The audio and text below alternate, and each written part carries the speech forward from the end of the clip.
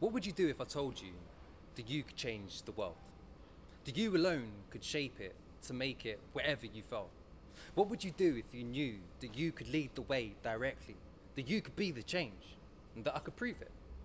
If you let me. They say it's impossible for just one person to change the world. But everyone in the world is just one person themselves. So if every one person in the world decided to change themselves, then everyone in the world would change, and then of course, we change the world.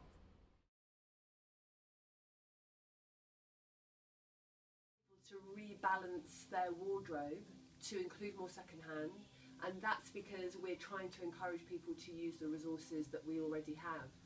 We don't believe that you can consume and conserve, and this, as a clothes reuse charity, this is our way of promoting the idea of secondhand and enlarging the market for secondhand, and encouraging people to value their clothes more and to value the resources that they already have rather than buying new. Buying new stuff, of course. Yeah. And who do you target mainly? Everybody. The trade customer, there isn't a typical trade customer. It's mothers and professionals and students and people who are into fashion, but people who are just buying for work.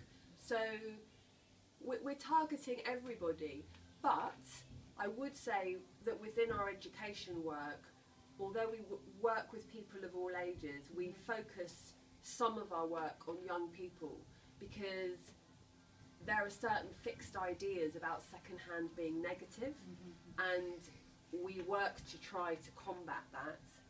And part of the partnership with Potent Whisper has been about targeting a new audience and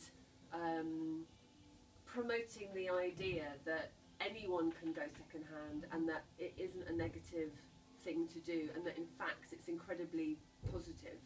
That's very good. And what do you aim to achieve? I think ultimately we would like people to buy more secondhand and less new. Fantastic. And how was TRAID born? So the charity launched in 1999, and yeah, one of our purpose is to stop unwanted clothes from being thrown away. So we collect clothes and we reuse them. We sell them in our charity shops, and then with the funds that we raise, we come full circle because we support international development projects. Okay, that's good. That's all about improving the fashion industry. So all of our funding, which is normally about £500,000 a year, is committed to projects. For example, stopping child labour, supporting farmers to stop using pesticides when they're growing cotton.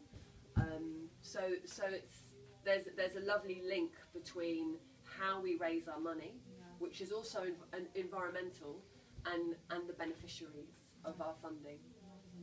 And then how long has it been running? So the TRAID has been running Since 1999, yeah. How long is this main? So secondhand first week, this is only our second year. Okay. Yeah, and it's really great because it feels like the values of trade have come together in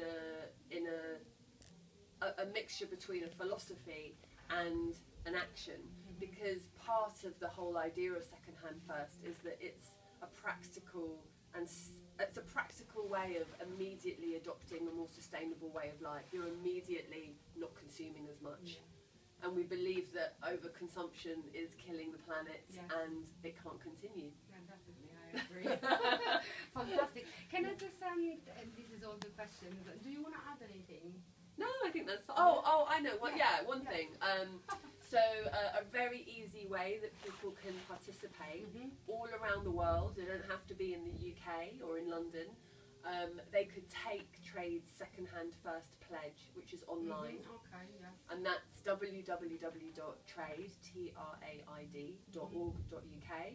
go onto the website, you'll see Take the Pledge, and what we ask you to do is to commit a percentage of your wardrobe sourcing it secondhand. So that could be borrowing, it could be charity shops, it could be vintage, and that's a very easy but very impactful way to participate. Fantastic. Thank you so much. Thank you. Can I take